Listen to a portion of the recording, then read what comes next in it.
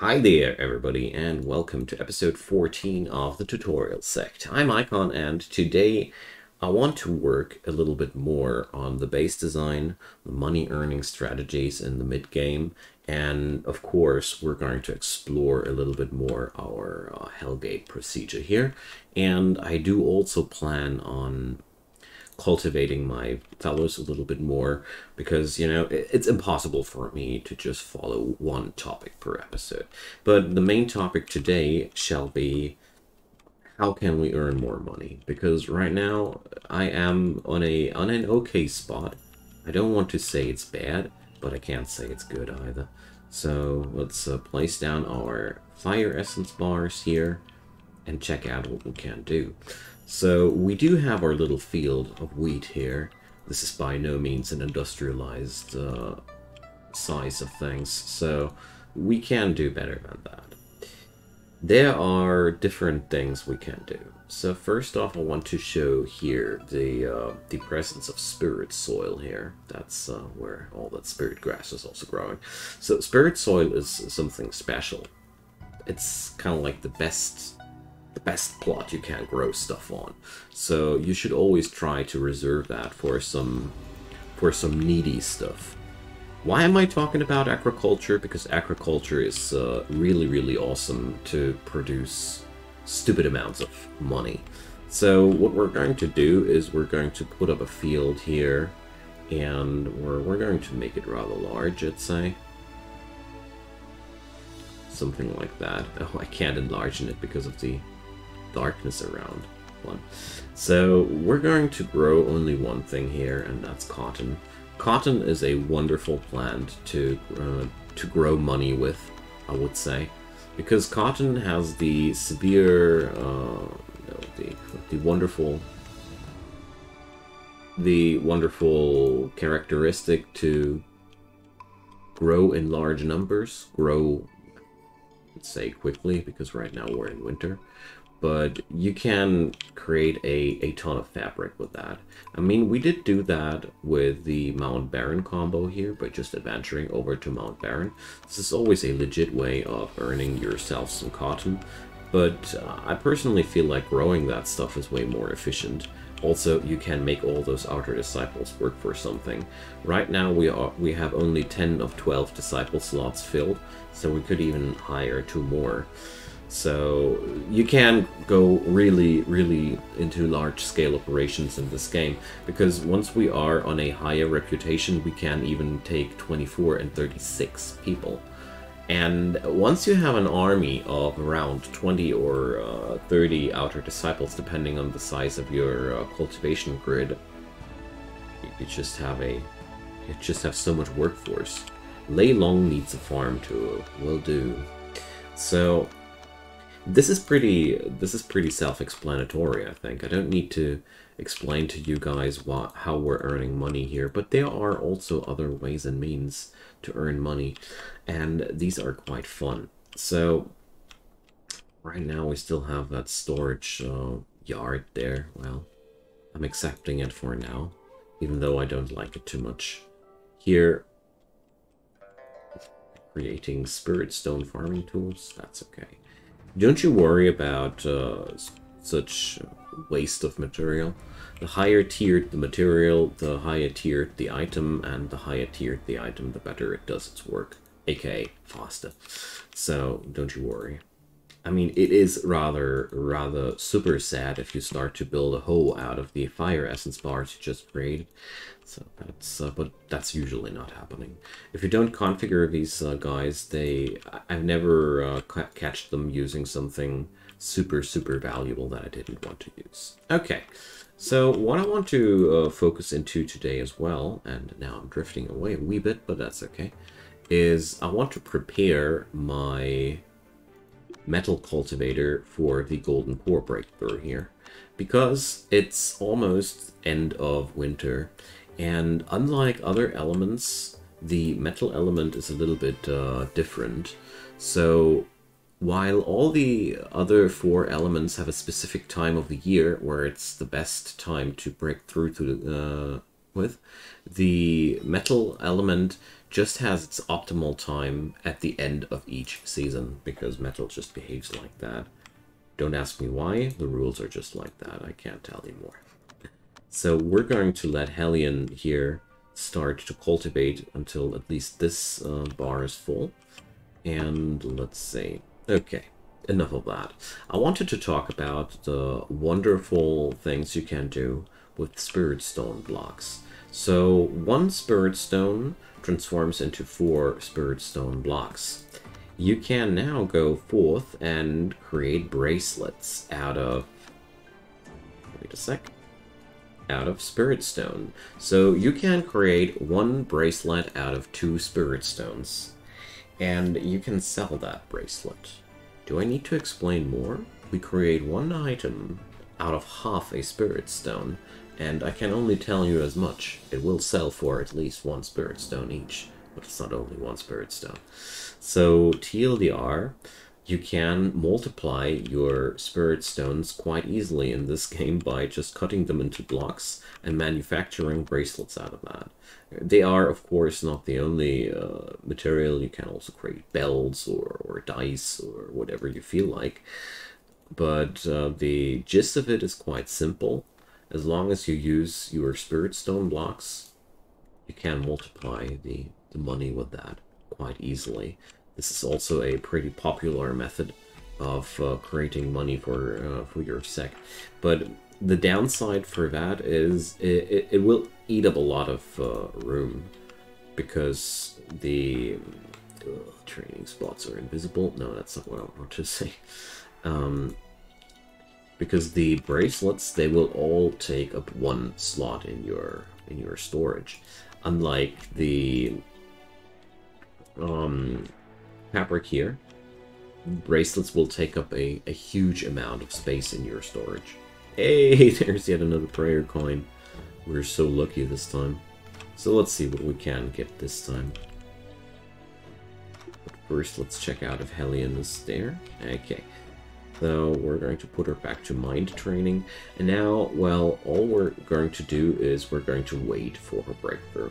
And you see here already a quality of 5 for Hellion, which is a lot more than we had acquired for Zoology. And here, this is a wonderful opportunity to show you guys why the why that chi sense stat is so important. The only real difference between Hellion and Zoology is the insanely much higher chi sense of Hellion, which results in a way higher base max chi rating, which results in a way higher golden core. So seriously, max chi sense is really important. Of course, the earth flux she has consumed already plays a big role in that too, because earth flux, like I mentioned before, is among the most powerful buff medicines to work with if you want to increase your max chi amount. So let's see and check out what our good friend the Torch Dragon has in store for us. There we go.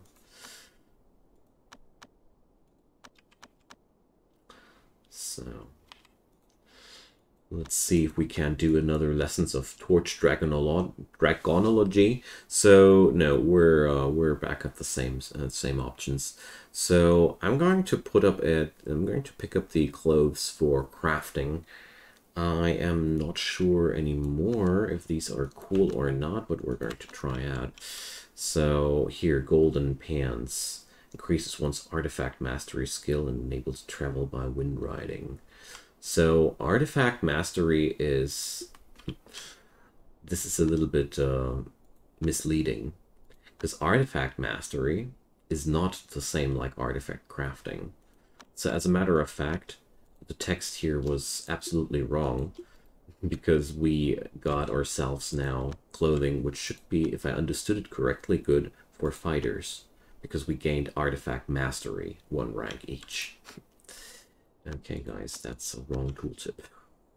Because artifact mastery directly influences your fighting power, affects a character's ability to use artifacts, and that has nothing to do with crafting. So these are a few kinks of the game which you just have to forgive. They happen, and they are part of the problem why this game is rather indie and non-mainstream, but you will get past them. And I'm pretty sure with all the success ACS had, ACS2 will get a lot better, a lot more professional translation. Pretty sure about that. Tools for chopping are needed. Okay. So beyond that, your options to earn money would be also, you can go over here and plot down a field here and grow lotus. Lotus is wonderful. Lotus grows rather easily and it yields a lot of food. And the most important thing about it, you can sell it, and that's just super powerful. With lotus, you can. I've seen people putting up lotus farms just to earn big cash with that, and it works out quite decently. So what we're going to do now is I want to create a little storage here for the fabric and the cotton. The thing about storage things in this game is you should not overdo it, because later down the road every sect becomes gets always ultimately a structure available which makes inventory and item management a lot different. And yeah, you will use your storages only for so and so much time. But at the end of the day, it helps. And stuff like manuals or such must always be managed manually. Oh, well, manuals must always be managed manually. I didn't know what I did there, but I hope you guys are at least as amused as I am. So let's create another storage here, which is, in my opinion, extremely important. And like I promised to you guys, we're talking today much more about base management in general, because I haven't done that topic too much in the past few episodes. So I'm also building with spirit stone walls here. This is a purely aesthetic choice. I love spirit stone for its glow. I just love that unearthly glow everywhere. And since I plan to do this room as to turn this room into a storage zone for talismans, and I felt like this is a good thing to a good color to mark my magical items with. So talismans tend to crap your base like crazy, and therefore I'm storing my talisman paper and my talismans in the same room and nowhere else, because that's just believe me when I tell you that you don't want to look for your talismans in every single friggin' storage of your base. It's annoying as hell. And with this measure, you can make sure that you know where your talismans are at. So male turtle is dying. I don't give a dang.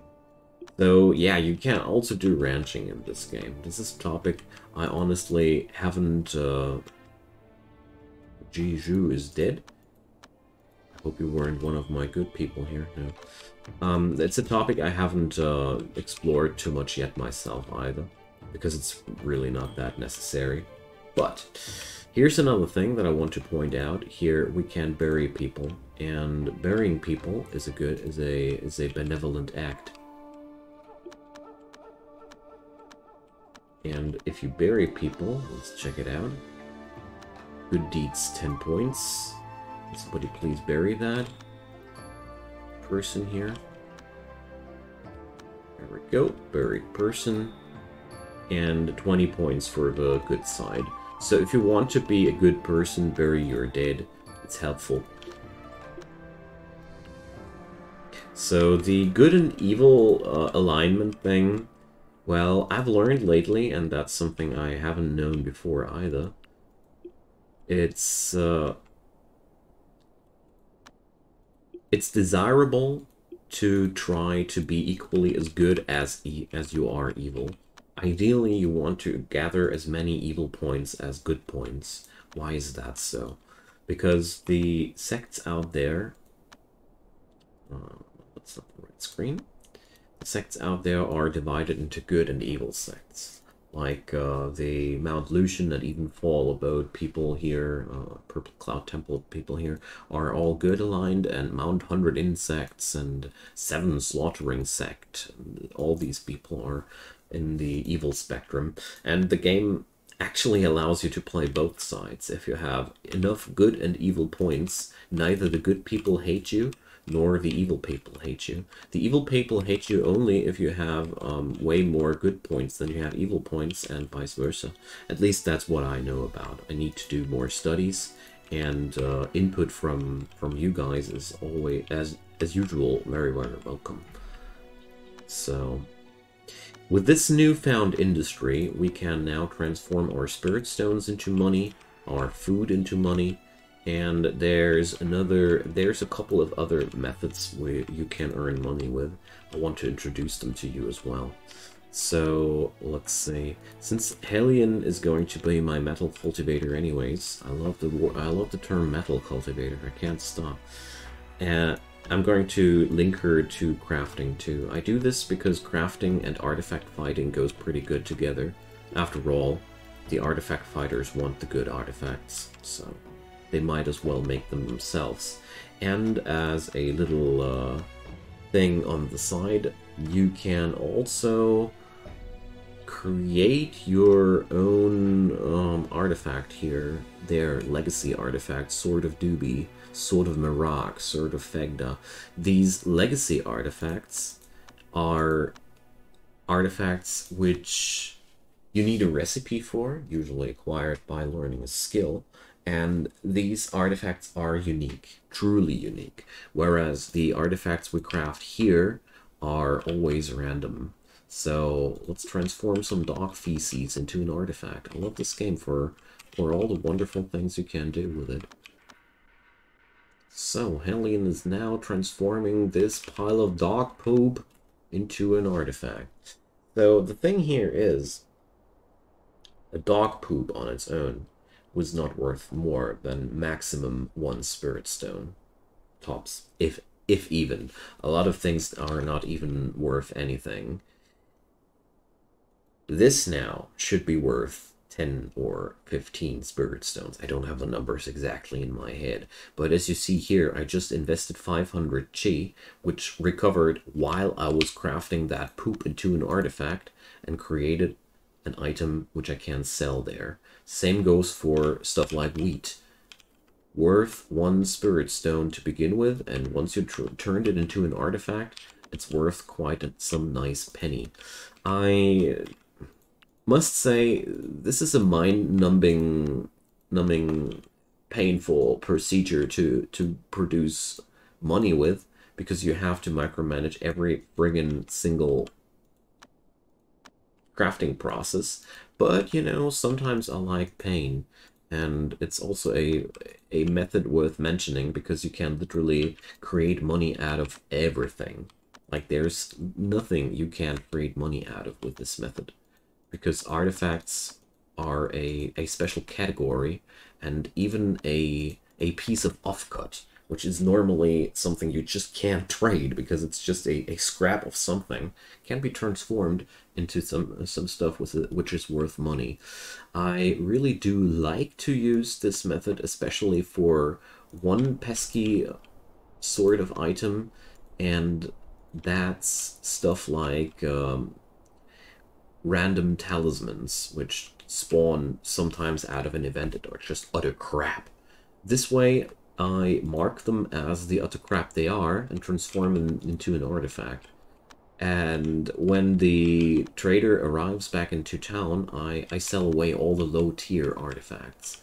Because you have to know that every artifact has a tier, just like the items here have a tier. Here, Spirit Wood is a tier 5 item, whereas Wheat is a tier 1 item. And when you're crafting stuff, usually the tier of the item just gets preserved. So a tier 1 item transforms into a tier 1 artifact, usually. The better your character is at crafting, the higher the chance is that the completed artifact will be one tier higher, or even 2 tiers higher. I don't know if you can get past that. I haven't tried yet. Of course, the artifact crafting skill is not the only thing influencing this. There's, again, Feng Shui in there, and there will be an episode dedicated to crafting and alchemy, probably, but not today. But to keep it short, the better your crafter, the higher the chance to transform things one tier higher. But that's not that important. What I was trying to say, everything which is just a mere tier 1 crap item can be transformed into something worth money. And last but not least, there's also the method of alchemy. So alchemy, well, we're going to spend some inspiration to just learn it, but as you see here, that's not how we learn anything. To do alchemy, let's see, do I have somebody with inspiration points left? Yes. To do alchemy, you will need to study, let's say, I don't have any golden core who could mentor her that. So luckily, you can't just flag everything marked with alchemy. So to do alchemy, you have to study these manuals. And I would strongly recommend you to just put that onto one character. Ideally, somebody who is a low-grade golden core or something. Because to do real alchemy, real good alchemy, you will want to use one law, which is just providing the best alchemy skills you can wish for. Everything else is just amateur level. And, you know, for amateur level, you can also use that amateur golden core. You get my idea. But for the sake of demonstration, we're now going to let her learn some manual, which I usually wouldn't put onto her because, you know, inefficient. But Tutorial Sect does a lot of stupid things for the sake of demonstration and to avoid to save you guys from doing it yourself. So, wait a sec. We can't do alchemy now because we don't have an alchemy furnace, of course. The alchemy furnace is for alchemy what the crafting table is for crafting. And as you see here, they can be made out of different materials too. This will be important later because, guess what? I think I don't need to say Feng Shui at this point anymore, but you know the drill. We're going to talk about that in the according episode, but for today, I just want to demonstrate alchemy. So alchemy gives you, once you have the according things set up, the option to transform certain items into new items. You see which kind of level is required and what kind of ingredient is required, and you also get a little breakdown of what these things do.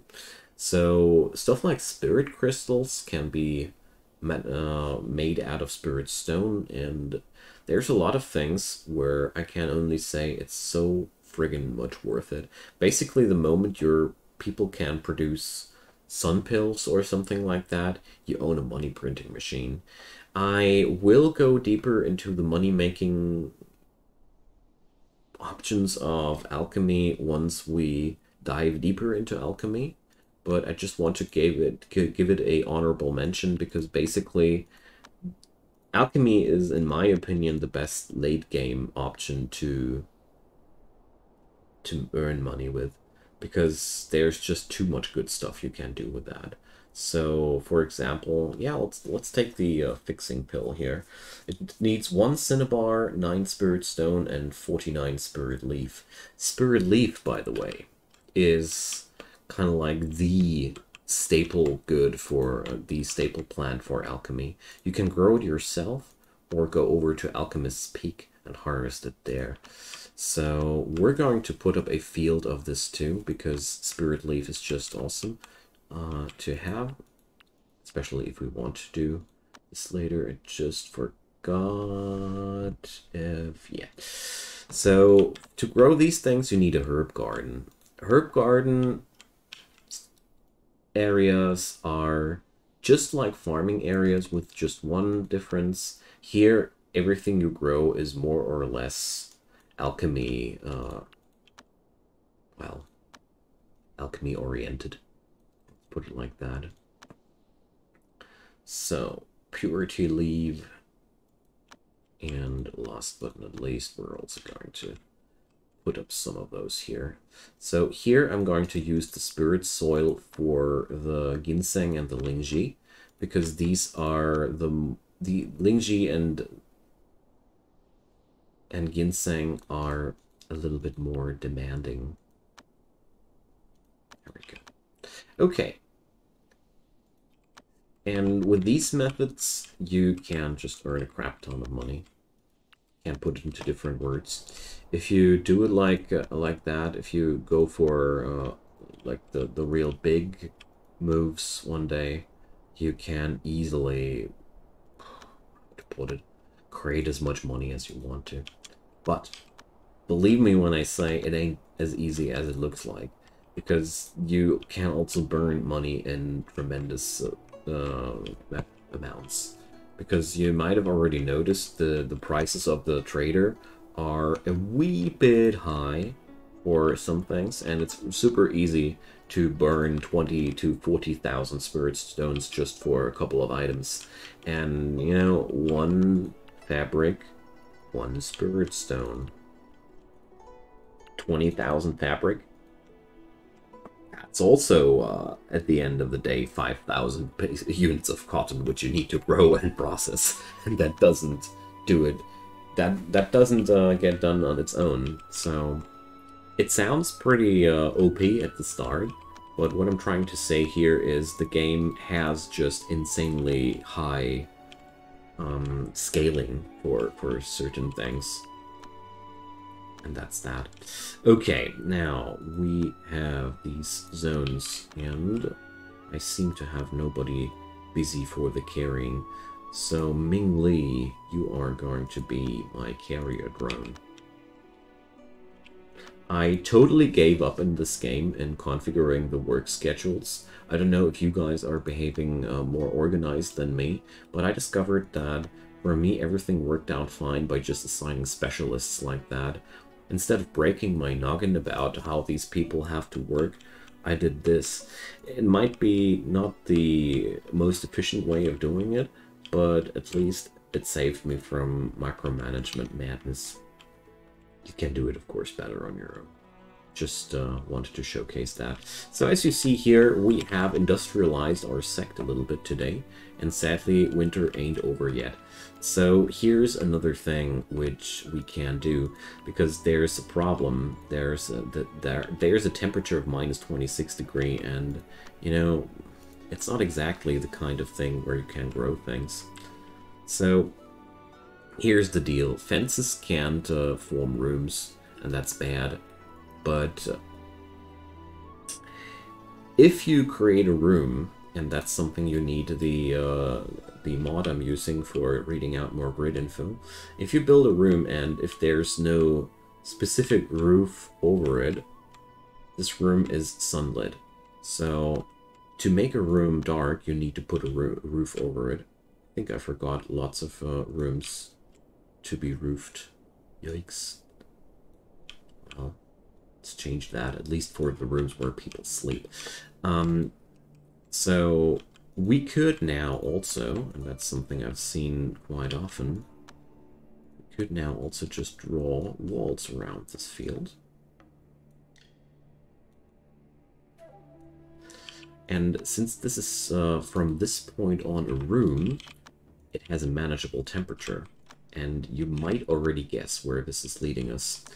If something has a manageable temperature, you can manipulate the temperature with items.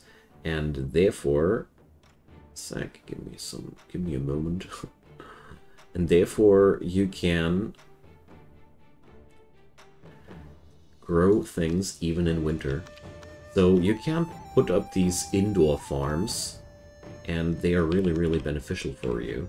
Another thing, while we're at it, and we're at the end of the episode, and a little goodie for people who are paying that long attention, it is absolutely crucial and important and super, super good for your dog if you try to have at least every crop every fruit, everything in the game at least once.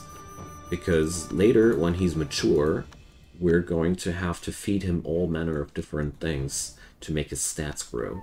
Among those are also mushrooms. Mushrooms can only grow in the dark. So while this farm here, once it's done, will be a wonderful sunlit farm, this will be a dark farm.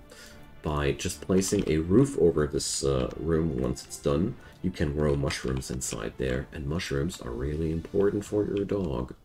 So round this up with a little bit of a field where you grow some pear to have some fruit for the dog. And last but not least, well, you would need some tubers, so-called well, tube plants, I don't know. This is basically only lotus, and therefore, well, since we don't have any water in our vicinity, this will be a little bit hard. If anybody knows a good trick for my situation, I'm all ears, because I don't know how to manage that. Alrighty, friends, so this has been today's episode. We have talked a lot about money making, and I hope it was somewhat informational. I know it has been a lot of information to deal with, and sadly it's by no means complete, so there are several other methods of earning spirit stones in this game. I just scratched the most popular ones here, and or the ones I really think are cool. And yeah, feel free to drop your methods in the comments down below. I'm all ears to hear that. Also, don't forget to leave a thumbs up on that video if you enjoyed, to make it more visible, and of course check out the channel, daily videos. Subscribe, turn on the bell, and you won't miss anything in the future. Let me thank you guys one more time for all your time and attention and all this good and positive feedback. It really means a ton to me that you guys appreciate my work here so much, and the fact that I keep breaking my noggin to break this game into sizable chunks. You guys are awesome, and I deeply appreciate that. See you guys next time. Bye bye.